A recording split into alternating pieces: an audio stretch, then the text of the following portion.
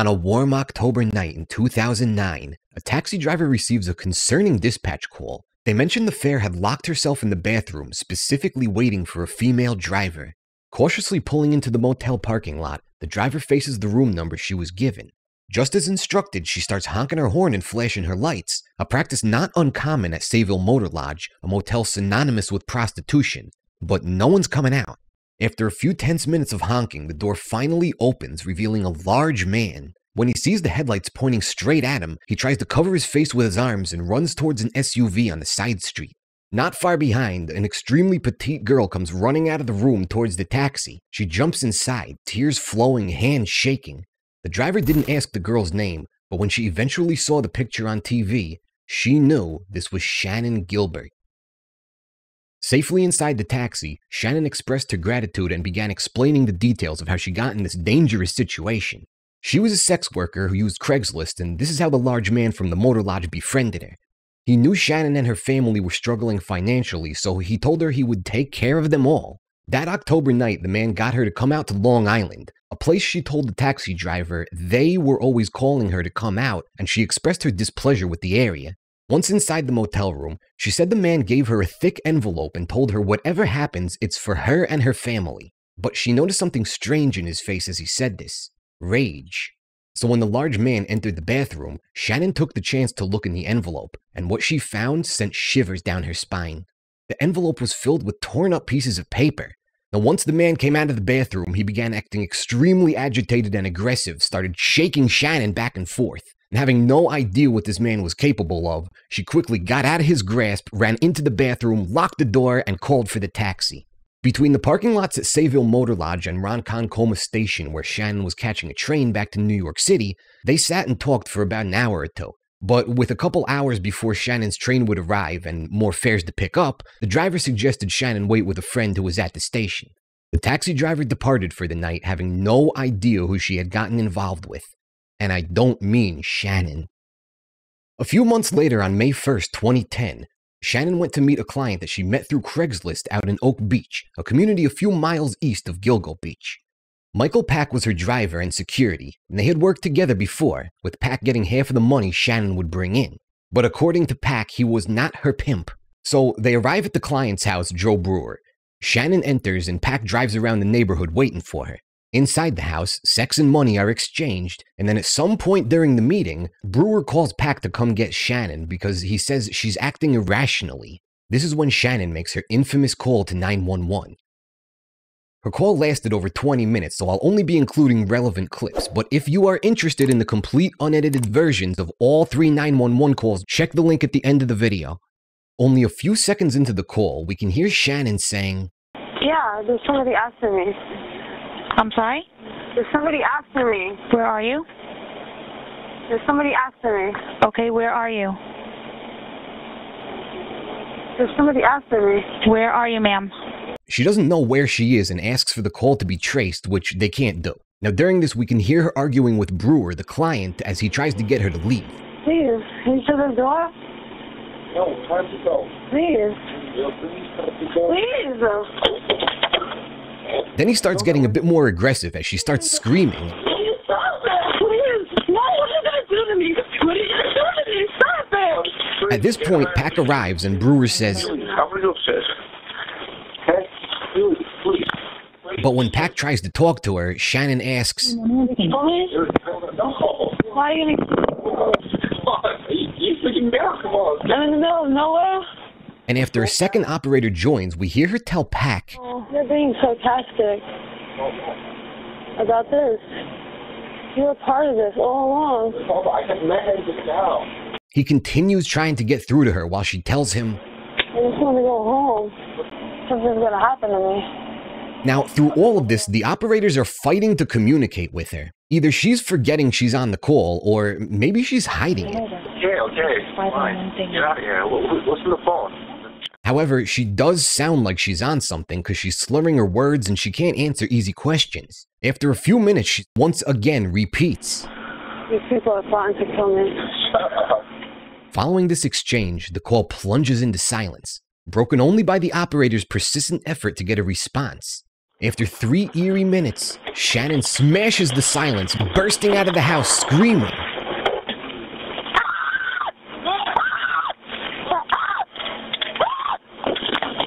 The sound of her footsteps reverberating through the Oak Beach community.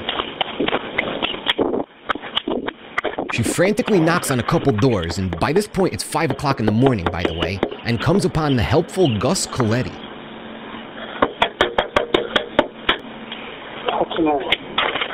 Unaware she's already on a call, I'm guessing her phone is in her pocket, Gus tries to assist by calling 911, but he's interrupted by Shannan once again running away. Wait a minute. Where are you going? Keep going. We hear Shannan run off Gus's property, and that's where her call cuts out, but not where the story ends. As Shannan's running, he gets through to 911 and tells them, "There's a young girl about 14 years old running around here screaming, and there's some guy trying to follow her. He was into like a Suburban." Now, Shannan was very petite, which is why he thought she was so young, but I mean 14, come on. And the SUV was Pak's car, so he was the one chasing her, obviously. Running south, Shannan arrives at 43 The Bayou. The owner, Barbara Brennan, hears her panic knocks and cries for help. But upon getting no response when asking who the girl knocking is, Barbara gets worried, triggering a third 911 call. Some woman is knocking at my door. She says she's in danger. Do you know her or no? No, I don't. I'm not letting her in. She then hangs up and quickly calls her neighbors, asking them to come by for help. And when she hangs up again, Shannan's gone. This would be the final recorded interaction with Shannan that night. Her neighbors come by to have a look and report back to Barbara what they saw. Shannan's wet footprints went west down Barbara's walkway towards the beach. When police arrived, Pak and Shannan were gone, so they thought Pak may have chased her out of Oak Beach, and apparently that's why they didn't initially search the area. It wouldn't be for about a year until Shannan's body was found in the marsh east of the gated community. Officially, it's thought that Shannan made her way into the marsh in a drug-induced panic and traveled along this trench made for mosquito control, with the brush so high she couldn't find her way out and tragically drowned. And according to Suffolk County, that's what happened on Shannan Gilbert's last night. But there's a few head scratchers in this call we gotta wonder about. As we could hear from the call, 100% she was on something. The question is whether she took those drugs of her own volition. Second, she kept repeating, "They're after me," and told her driver, You're a part of this all along. is this the same they from when she told the taxi driver they are always calling me out to Long Island? And maybe most confusing, why did she keep running when 911 was being called? Mari Gilbert is Shannan's mother, and she was convinced her daughter's death was no accident. I mean, the 911 call had her daughter saying someone was after her. Mari also suspected mishandling of the case due to Shannan being a sex worker. This is evident of the fact that they only found Shannan because she was in close proximity to the bodies of the Gilgo Four. And they were only found because an off-duty cop was on dog duty and found the body by accident. They weren't even searching. And if you caught the last video, you know the force at the time was steeped in corruption. So really, Mari was not wrong. In order to dig a little deeper, Mari hired lawyer John Ray, and he uncovered some troubling inconsistencies surrounding Shannan's death. First, she was initially discovered belly up, which is extremely unusual for someone who drowned. Second, her personal belongings and clothes were found scattered in the marsh far from her body. Both these things suggest that her body was carried there. And since the cops ruled death as accidental, lawyer John Ray hired Michael Pak, an independent forensic pathologist, to do a second autopsy on Shannan. He found that her hyoid bone, it's a small curved bone in your throat, was deformed. And what that means is there could have been some strangulation there. However, without access to Shannan's soft tissue, he could not make a definitive determination. After the initial autopsy done by the police, her soft tissue was boiled away, which sounds like something a fucking serial killer would do, but apparently this is a fairly common identifying procedure. The thing is, Baden said that he didn't think it was necessary in this case. That's all more than enough evidence to be skeptical already. But there was one thing that sparked Mary's suspicions more than anything else from the very beginning: a phone call. Meet Dr. Charles Peter Hackett. At various points in his career, he was an emergency room doctor, the head of Suffolk County EMS, and, big surprise, a police surgeon at the same time the administration was in power, and we know what that means for his moral standing. When deposed, he stated that he owned a DEA license, and that's a designation that allowed him to prescribe different opiates. Hackett also admitted that he regularly consumed a cocktail of opiates and other drugs that he had access to. Not exactly what you want in a police surgeon. And according to the locals, Hackett was a semi-drug dealer. In all probability, he was dealing to the force. They were known for planting drugs, doing drugs. Burke was found with drugs years later in prison. I mean, I think the drug connection is about as subtle as the jokes in Scary Movie. Now, you might think you know where I'm going with this, and you probably do. So what about that call? Well, Mari claimed that on May 3rd, 2 days after Shannan's disappearance, she received a call from a man who introduced himself as Peter Hackett. According to Mari, this is how the conversation went. "My name is Peter Hackett. I live in Long Island. I run a halfway house for wayward girls that want to get off the street, and Shannan was here. I was trying to help her." Mari asks how he got her number, and he replies, "It's part of my rules in the house. I have all my girls give me family numbers in case there's an emergency." And he says, "I'm worried about her. She left with a man named Michael Pak. He promised to bring her back, and she's not back yet. I'm worried about her. I want to help her. If you hear from Shannan, if she calls you, if she comes to your house, I'm going to give you my number. Have her call me. I'm worried about her." Remember, he wasn't a friend of the family or anything, so that was already really fucking weird. But then when Hackett was questioned about the call, he denied ever calling Mari. All of this was obviously incredibly suspicious, and Mari, who had always believed there was foul play involved, was now beginning to get vocal in her belief that Hackett was responsible for Shannan's death. She publicly accused him of Shannan's murder and filed a wrongful death suit against him later that year. And because she did that, everyone involved got deposed. And first up is Peter Hackett himself. The first thing they looked into was the call. And when phone records were obtained, he was right. He didn't make a call to Mari. He made 2, 3 days apart.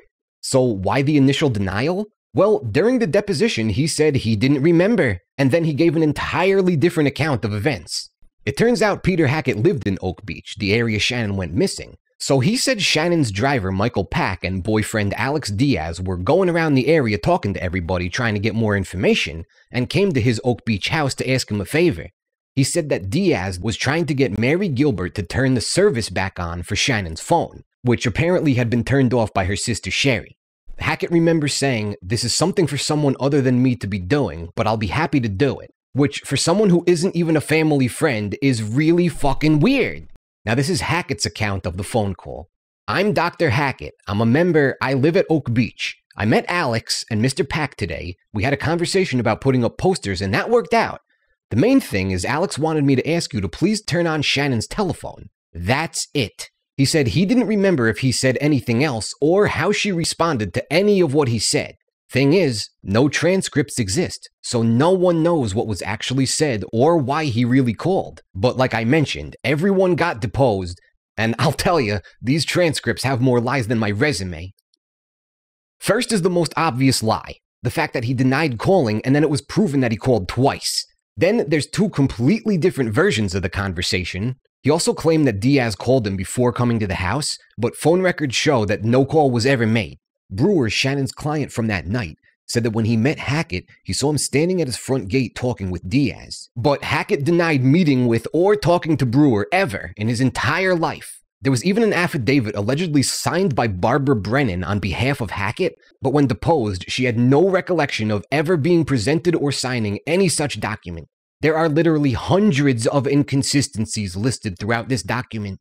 After Mari went public with her beliefs and accusations, the media latched on. This prompted Hackett to sell his house on Long Island and move to Florida, where years later he said he was basically unemployable. There's even a Netflix movie about Shannan Gilbert portraying him as the main suspect. And this clip of a reporter questioning him about Shannan shows the extent to which he wanted to get away from this story. So you never ran a home for wayward girls? Nope. And you had nothing to do with Shannan Gilbert's death? That's correct.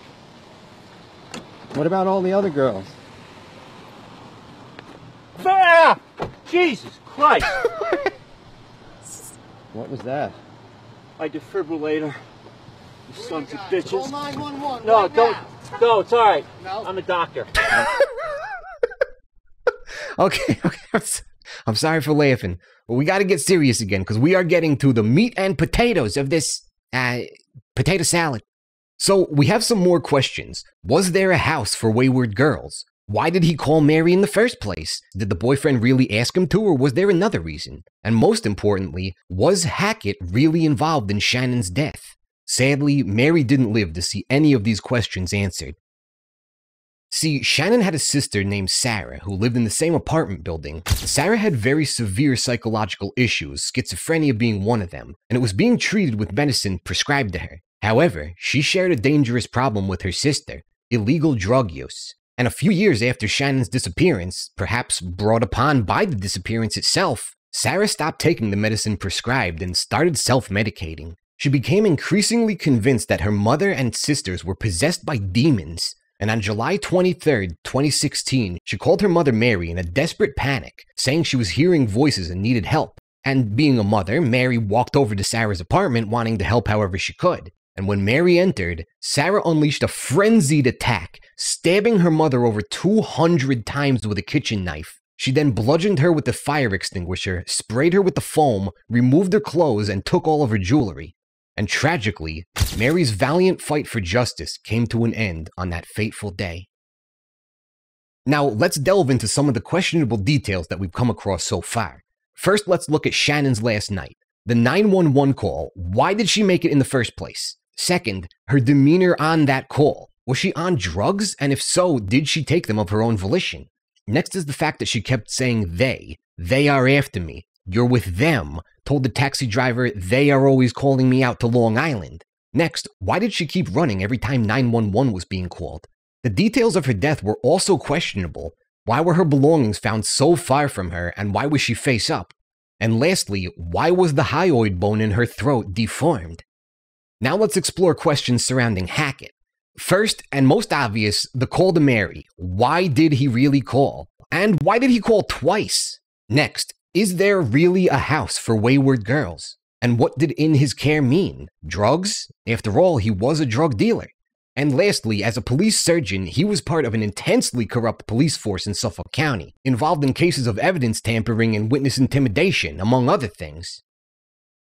The most obvious theory is that this was an accidental death. See, back when Diaz and Pak talked to Hackett, Diaz mentioned Shannan's drug problems, specifically with cocaine. How over the years he talked to her about not using it because she has bad reactions to it.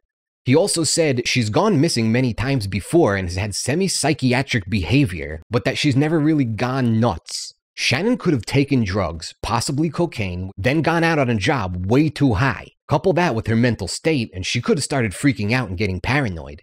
She then could have called the cops thinking someone was after her, and in this paranoia ran from her driver Pak, who she knew. Since she was in a panic and an unfamiliar place, she may have run into the marsh, couldn't find a way out, and drowned in the peculiar state she was found, just like the cops reported. It would explain the 911 call with a drug-induced paranoia. The drugs would also explain why she was slurring her words and unable to communicate. And if the drugs triggered a state of panic, it may explain the strange way she was found, face up, belongings far from her body. However, it does not explain most of the other questions we have. So let's keep digging. So how does Hackett connect to all of this? And what about the house for wayward girls? Maybe the answer has been staring at us in the face from the very beginning. Sayville Motor Lodge was the motel Shannan called a taxi from in the beginning of our story. And from the outside, this was a standard roadside motel sitting on Sunrise Highway. But inside, dealers were allowed to sell drugs in their rooms, with customers getting high on heroin, cocaine, and crack all in plain view. Sex traffickers were supplied with rooms out of plain view of police and would be warned if law enforcement was seen. Girls were kept addicted to drugs while abuse and violence was ignored. This place was fucked. What if the home for wayward girls was Sayville Motor Lodge? Maybe Hackett's version of helping girls get off the street was really keeping girls addicted to his narcotics in the motel to keep making him money.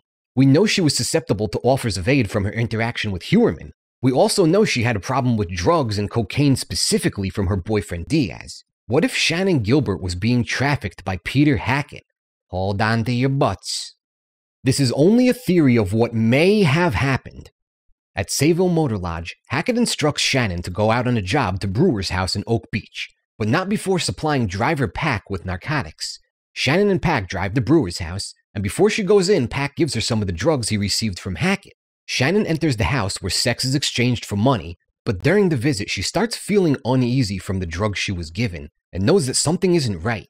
If she goes with Pak, she knows she'll just end up back at the lodge, which is a death sentence. So, in a haze, she dials 911, but as the operator answers, the drugs Hackett gave her render her unable to communicate what she needs. With Sayville Motor Lodge in her mind, she says things like, These people are plotting to kill me. She even implores, I just want to go home. She knows he's going to take her back to the lodge, and she tells him, You were part of this all along. Remember that 3-minute gap of silence in Shannan's 911 call right before she ran out of the house screaming? Perhaps the call went on for so long, Pak from another room informed Hackett of the situation, and Hackett, not wanting to attract attention to himself or the lodge, could have ordered Pak to take care of her. Shannan could have heard the conversation or seen the same look in Pak's eyes that she saw in Rex Heuermann that one night and run for her life. She ran out the door screaming. She ran to Gus Coletti's house but fled when Pak showed up looking for her. She knew Hackett was connected to the police force and could have been worried that the wrong cop may show up if someone else talked to 911. That may explain why she ran from Barbara Brennan's house after being told that 911 was being called. But maybe she wasn't running from 911. Shannan ran from Gus's property as he called 911, but it was also when Pak showed up chasing her. The same thing could have happened at Barbara's house because she wasn't watching what was happening outside while she was on the phone with her neighbors. Barbara Brennan stated that Shannan's footprints went west down her walkway, which led to the ocean, but she was found hundreds of feet east in the marsh. Perhaps Pak finally caught up with her at 43 The Bayou during Barbara's call. He could have then carried her into Hackett's house, not far away, for further instructions. But if Hackett didn't want anything to do with it and just said he wanted her gone, Pak could have carried a drugged Shannan into the marsh. She could have been fighting him along the way, causing her to drop her belongings 30 yards from Hackett's house where they were found. He could have carried her east along the mosquito trench, and when he felt they had gone far enough, Pak, at Hackett's command, could have strangled Shannan to death. A grim theory for sure, but it fits pretty much every facet of this disturbing, confusing case. Everything we already covered, plus Hackett being a drug dealer, the house for wayward girls, the administration ruling Shannan's death accidental, they would have wanted to cover up for their friend Hackett. It explains why she kept running from the cops. She knew they were involved in Sayville Motor Lodge. Why she kept saying, they are after me. Thought Pak was part of the whole thing. It would also fit Shannan's problems with drug use and desire to help her family. It even fits the details surrounding her death, her belongings being dropped along the way, her hyoid bone being deformed from strangulation, and being found face up because she was dropped there.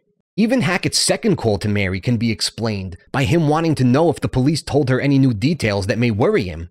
It really is the theory that fits this entire puzzle, but there's still one piece that we left out. One piece that makes this theory even darker than it already is. So be prepared.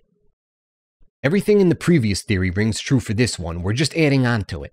Remember, after Shannan's death, Mari publicly accused Hackett of Shannan's murder, and we know from the fact that he immediately moved and his behavior on camera that he was sick of Mari ruining his reputation. Even in Florida, years later, he said he was basically unemployable. Mari also publicly accused Suffolk County PD of mishandling the case, and the administration were already keeping the FBI at bay. They didn't want to attract attention either. They also had a history of doing a lot of dirty things to people that tried to expose their corruption, and they may have been looking for a way to tie up loose ends. Perhaps when Hackett was supplying Shannan with drugs, he also formed a relationship with Sarah, Shannan's sister. Sarah stopped taking her meds and started self-medicating in the years after Shannan's disappearance, but maybe it had less to do with grief and more to do with manipulation. Maybe Hackett got her started and the administration kept her going after Hackett moved, all in an effort to silence Mari by triggering Sarah's psychiatric disorders in a horrific way. Maybe he was aware of Sarah's delusions about her family being demons and was feeding that exact delusion. And one day, after years of drug-induced manipulation, years after Hackett instructed Pak to get rid of Shannan in the marsh, Sarah finally snapped in the exact way they were hoping and attacked her own mother, closing all loose ends. A depressing thought for sure, but it fits too perfectly not to share with you all. Please remember, this is all for entertainment. None of these theories are accusations. It's just a thought experiment. But if this is what happened, then just before all the corruption was wiped out of Suffolk County, the force may have successfully silenced all voices speaking against them. But there's one voice that won't be silenced, the voice of John Ray, lawyer for the Gilbert family. No matter what you think of this guy, he hasn't stopped fighting since Shannan's disappearance. In fact, he's still fighting to this day, and he recently released some new information. We're going to take a look at all of that and possible connections next time as we continue to question everything about the Long Island serial murders. If you want the unedited 911 calls from that night, check out this video. And if you want to catch up on the entire deep dive series, check out this playlist. Thank you so much for watching, everybody. Let me know what topics you want to see in the future.